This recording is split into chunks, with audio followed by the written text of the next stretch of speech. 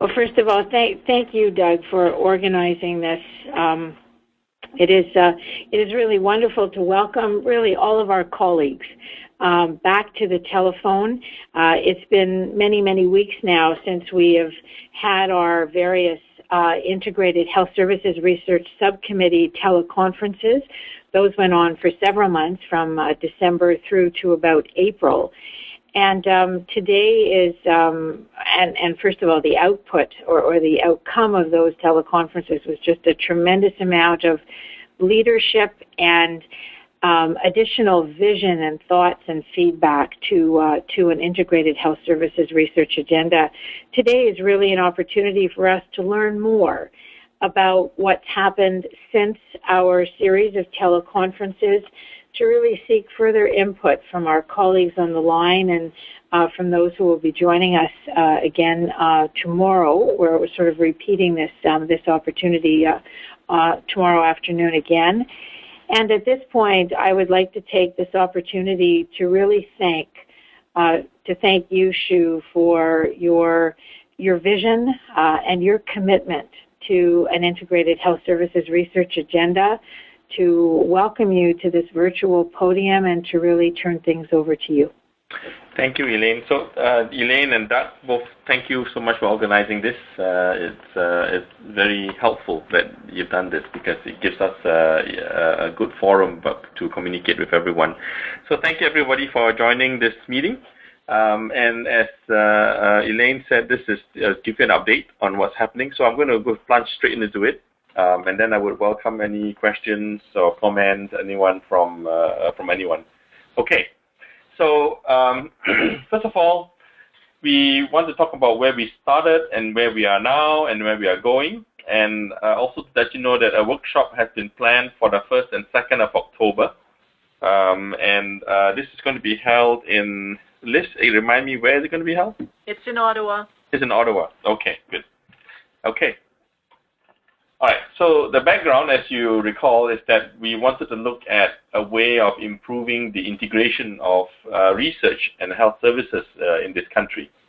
And we looked at it in 3 ways. One was vertical, second was horizontal, and the third was 3D integration. And the vertical was meant to be integrating from primary to tertiary care and policy.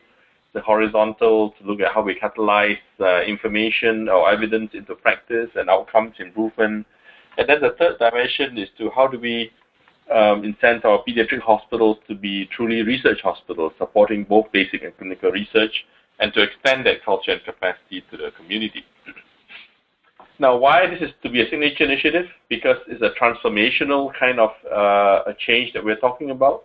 It's a partnership that engages the health system. It will leverage significant partner funding. It's innovative in that nobody else is actually doing this right now. It enables all pillars of research.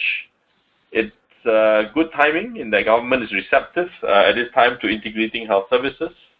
And it's got the endorsement not only from CIHR Central, but also many institutes which would very much like to participate in this kind of an initiative. So we've done a couple of things till now. First of all, we had a series of conversations and consultations with our community across the country. And then we had a plenary at the last CAFC meeting called Challenging Culture and Creativity, and we had a number of speakers come to speak to us about this whole issue. And then we had 3 advisory committees that were set up that included our constituencies to look at this issue in a bit more detail and to give us advice on how we should be proceeding. And I want to thank all the 3 committees. They did a tremendous amount of work, and it was a very good result. They gave us very good reports that we will be following as we move forward. We then began to talk to the other CIHR institutes and to try and get interest from them and to involve them. And CIHR also reminded us that for signature initiatives, it cannot be led by one institute. It has to be co-led by a number of institutes. We also presented our first draft case to the CIHR, and they liked it. So we are proceeding now with the next steps. We had consultations and outreach with many of the people in our community, including CEOs, provincial authorities, foundations, NGOs, Pediatric Chairs of Canada, etc.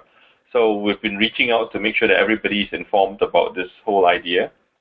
And we've also issued a number of training planning grants so that our community can begin to access these planning grants to bring people together to look at discussions around this whole topic. At this time, we have three other institutes that are co-leading this. So we have a total of 4 institutes that are co-leads. We thought that we shouldn't expand it beyond that because then there'd be too many people trying to co-lead this thing and it becomes too complicated. So we have Phil Sherman from the Institute of Nutrition, Metabolic, and Diabetes. We have Robin Tamlin from the Institute of Health Services and Policy Research, and Yves Jonet from the Institute of Aging.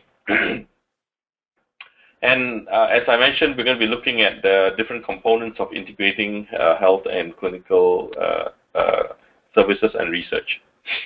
So one of the things that we started looking at was what was the population that we want to affect. And there was a general consensus among the co-leads that we should begin by focusing on high system users. That would include children with medical complexities and potentially even adults with high complexities. Now, this population is characterized by complex care needs and frequent contact with the health system and stands to benefit significantly when we improve the integration of health services.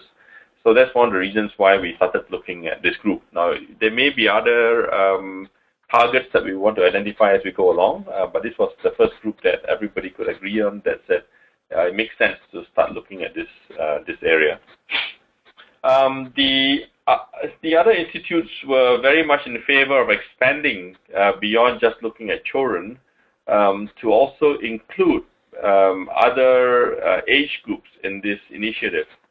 And since this is a co-led and joint sort of initiative, we agreed that we would open it up to include not just children, but also adults.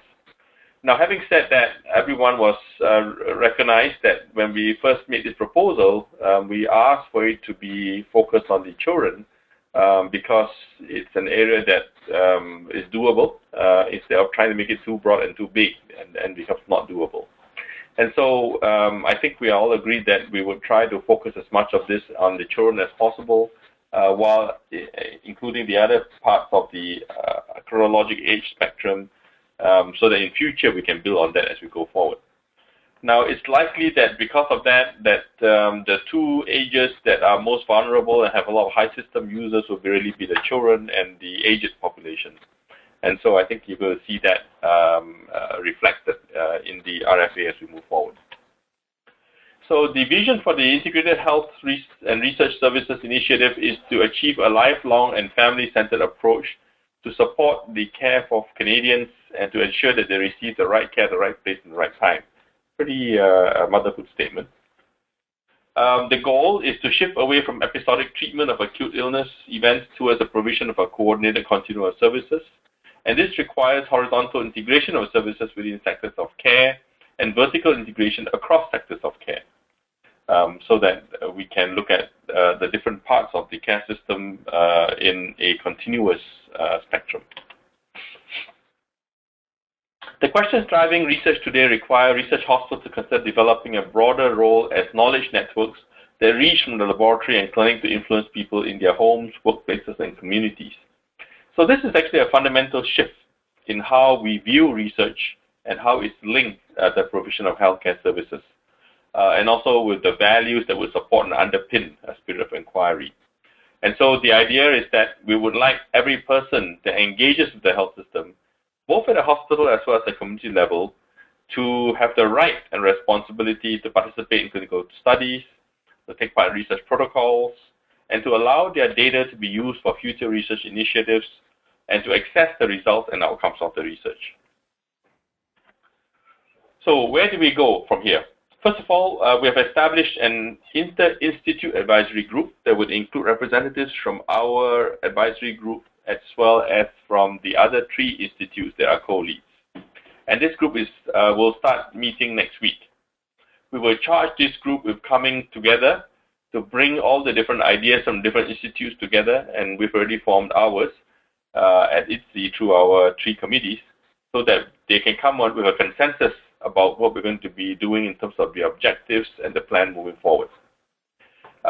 We have our next meeting of the co-lead scientific directors and the institute staffs this week at CIHR. And we will be having regular meetings so that we can ensure that we have a united sort of framework moving forward. And during our meeting this week, we will finalize the objectives and the agendas for both the initiative as well as for the workshop that we are planning for.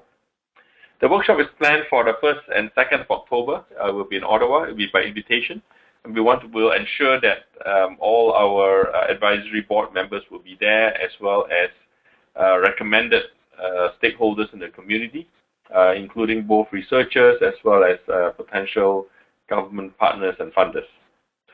Now, during this time period, we will also be reaching out to stakeholders and partners as we firm up the whole initiative in terms of the concepts, etc., so that we can begin to inform them and to engage them prior to the workshop and also during the workshop, in order to ensure that both our communities as well as funders and government will be working together as we move forward. Now, following the workshop, we will be preparing the full business case for presentation to CIHR, hopefully in the late fall of this year, to take it through the process there. And if it's approved, and we can then move forward with rolling out the RFA next year.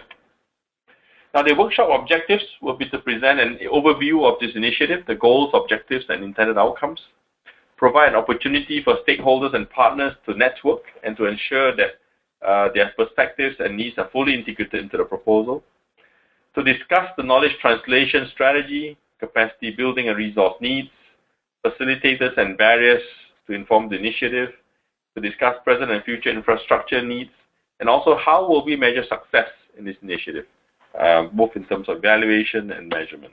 Okay, so that's kind of where we are right now. I think that we've done a great deal already. We've achieved quite a lot, and many ideas have been put on the table.